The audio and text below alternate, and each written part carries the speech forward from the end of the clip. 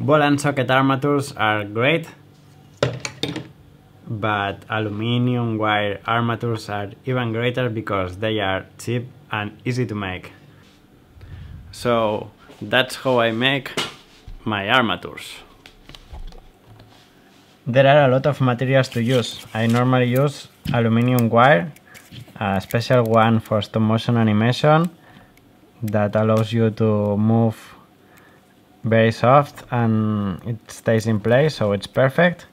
Also it lasts a lot before it breaks, but you can use also brass or copper or some kinds of steel. Just try if it works fine or not. Also how many times you need to turn to break, so it will give you an idea of if it's good or not. You need to draw the puppet in real scale. Then you select the wires for each part of our puppet. I normally use a thicker one for feet, legs, torso, and a thinner one for arms and hands. I also use these brass tubings as a connectors. And I have some of them cut here. They are square pieces and they connect to the next size in a perfect connection. So you can connect and disconnect parts of the body.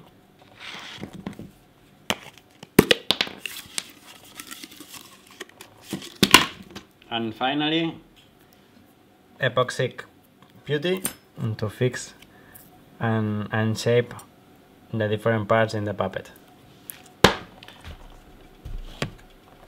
So that's all.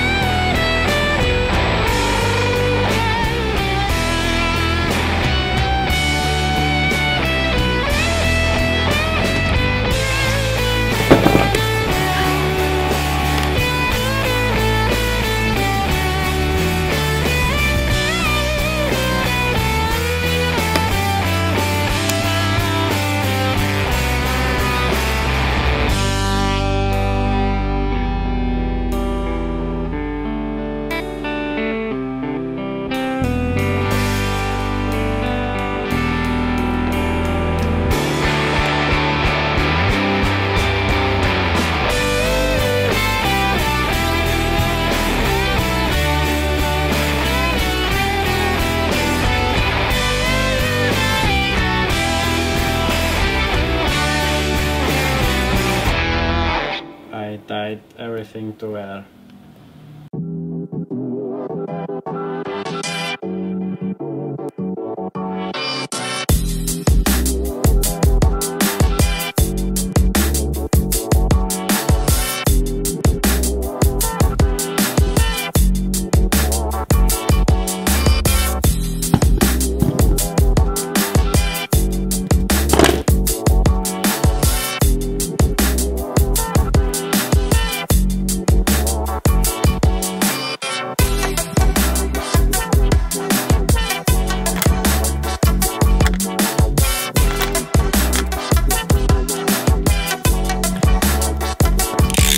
with epoxy it's better to use gloves, as this is toxic.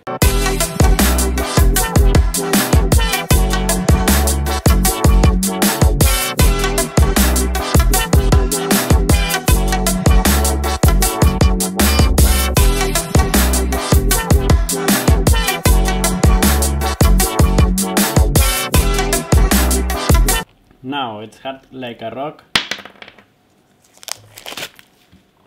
and very solid.